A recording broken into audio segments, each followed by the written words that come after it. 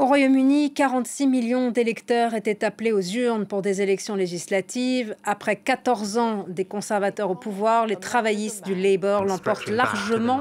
C'est un raz-de-marée pour les travaillistes. Keir Starmer fait son entrée à Downing Street. Cet ancien avocat, considéré comme rigoureux et honnête, a fait des promesses très modérées. Enfin, Nigel Farage de l'extrême droite a fait une nouvelle percée électorale avec une dizaine de députés. On écoute tout de suite Rishi Sunak, le Premier ministre conservateur sortant. Au pays, je voudrais d'abord et avant tout dire que je suis désolé. J'ai tout donné pour ce travail, mais vous avez envoyé un signal clair que le gouvernement du Royaume-Uni doit changer. Et vous êtes ici le seul juge. J'ai entendu votre colère, votre déception. Et j'assume la responsabilité de cette défaite.